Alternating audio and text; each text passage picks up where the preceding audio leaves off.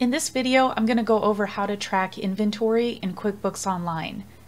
You will need the QuickBooks Online Plus or Advanced version to do this.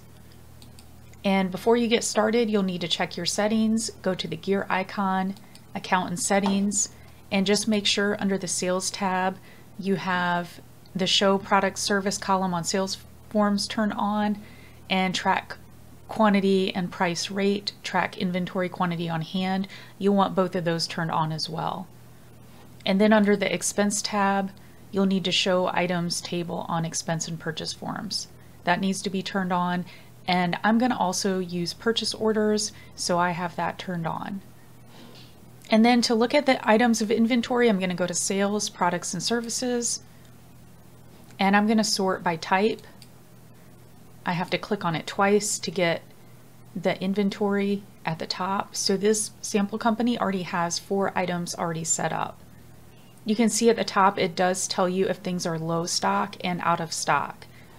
Right now, all 4 of their items have items on hand. You'll need to put quantities under the reorder point in order for QuickBooks to tell you when something is low in stock.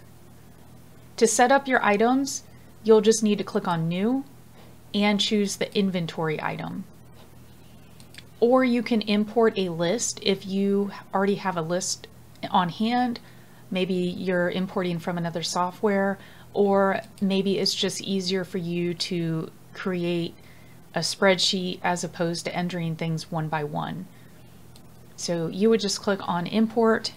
You can import a CSV or Excel file, or you can use Google Sheets. And I would recommend before importing to preview the sample, or if you're doing Excel, to download the sample file so that you can see what the format is supposed to look like. And I do have the sample already downloaded, and this is what the Excel file would look like, or the CSV file. I'm going to demonstrate adding an item manually. So I would just click on New, click on Inventory, and then set up my item. There's already a rock fountain, so I'm just going to add a large rock fountain. I'm going to use an SKU similar to what's already in here.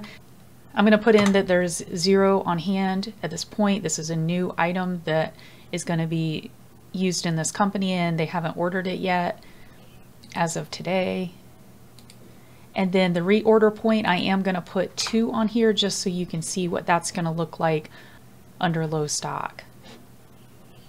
The inventory asset account, I'm just going to use what's already set up in this sample company just to make things easier, but you could of course change these and custom these account names to your business.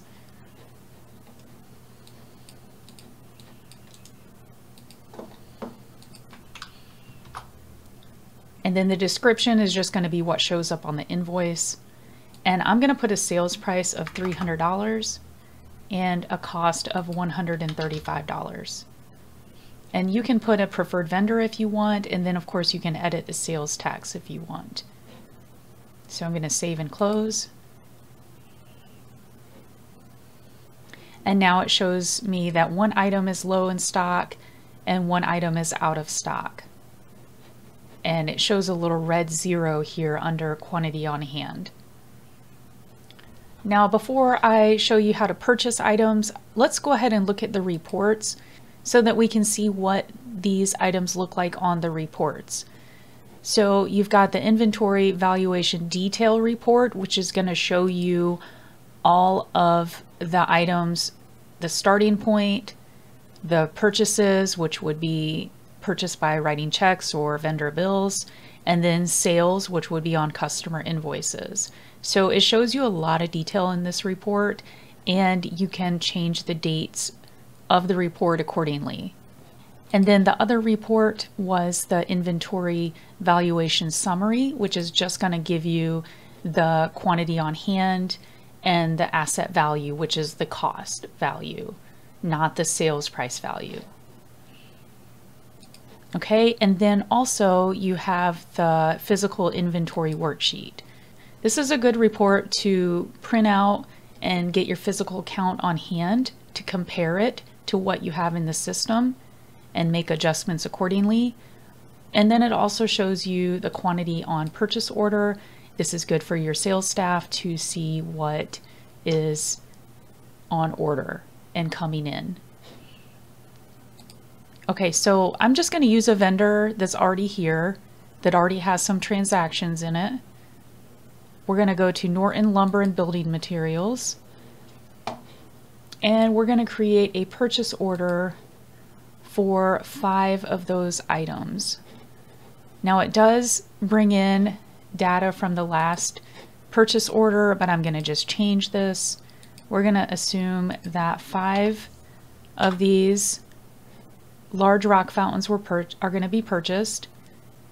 Now you can see when I hover over the quantity, it does tell me what's on hand now and what my reorder point is. So that's really good for you to have that information while you are making an order. I'm going to go ahead and save and close this. Now I'm going to go back to the reports. If I go to my inventory valuation summary or detail report, it does not show that order. It does not show that quantity.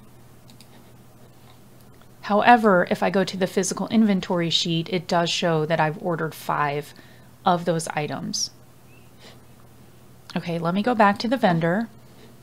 Now, once the order comes in, then I'm going to be able to create a check from this purchase order or a vendor bill. Let's go ahead and copy this to a vendor bill. And I'm just going to save. I'm not going to post a payment yet. So you can see that it brought in the items that were purchased. Now we have them in stock. So I'm going to go back to the reports real quick and just show you. Let's look at the detail report. There's the starting point of that item. There were 0 and 5 were just came in, and a vendor bill was created at that time.